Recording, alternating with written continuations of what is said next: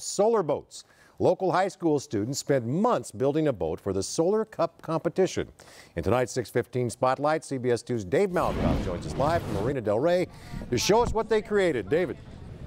You know, I got a bone to pick with Santa Monica High School. I did not have a marine biology class in my high school in Ohio. How come you guys get to have a marine biology class? Is that really fun to do this at school? Yeah, it's really amazing. I love the class, and I love that we have this opportunity to build a boat, let alone a solar boat, because we get to learn about all this renewable energy and water conservation. It's really great. That's really cool. This is Team Marine. They're from Santa Monica High School. Who's going to win the Solar Cup this weekend? Yeah. Absolutely. It's all powered by these solar cells right here. The solar cells power the battery inside. Rethink their professionally made boat.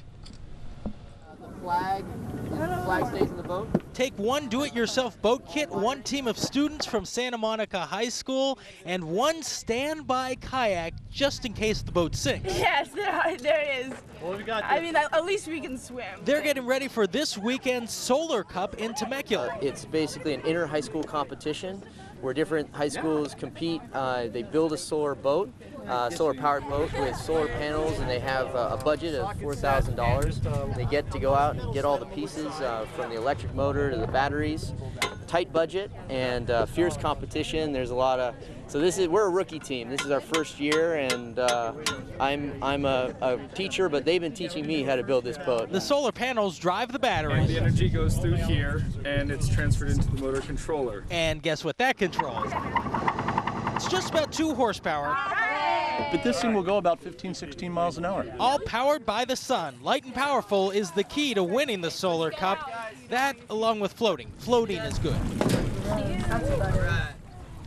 Awesome. Taking on any water yet? Not yet. No, not yet. That's the good thing. The competition is this weekend, right? That's right. Absolutely, and we'll be hoping that these guys win. Lots of high schools all across Southern California putting this together for the Metropolitan Water District. We're live in Marina Del Rey. I'm Dave Malkoff, CBS 2 News. Back to you guys. All right, Dave, thank you very much, and good for those kids. Time now to check in with Johnny Mountain